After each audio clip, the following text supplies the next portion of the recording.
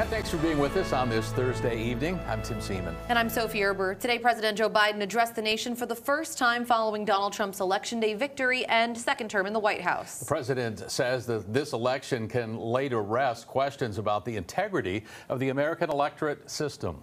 KCAU-9 Washington correspondent Raquel Martin has the details in our top story tonight at 10.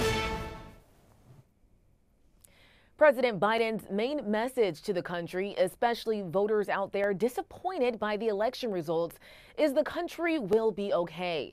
It's a similar tone the vice president took during her concession speech on Wednesday. Setbacks are unavoidable, but giving up is unforgivable. President Joe Biden with a message of hope and resilience after voters took to the polls Election Day and handed an overwhelming victory to President-elect Donald Trump. We accept the choice the country made. From the Rose Garden, President Biden pledged to fulfill his duty in the remaining weeks of his presidency. 74 days to finish the term, our term. And ensure the next administration is prepared to take the reins.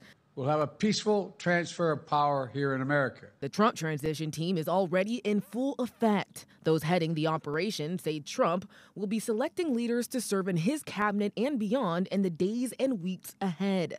Rest assured that he will have the full backing of Republicans in the Senate. Thanks to big wins for Republicans in Congress, Republican Senator John Thune says the GOP is ready to hit the ground running.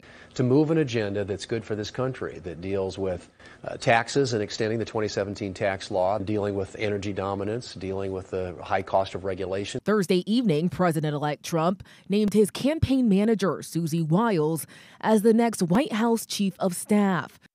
President-elect Donald Trump has accepted President Biden's invitation to meet at the White House. The White House says a specific date has not yet been selected. For now in Washington, Raquel Martin, back to you.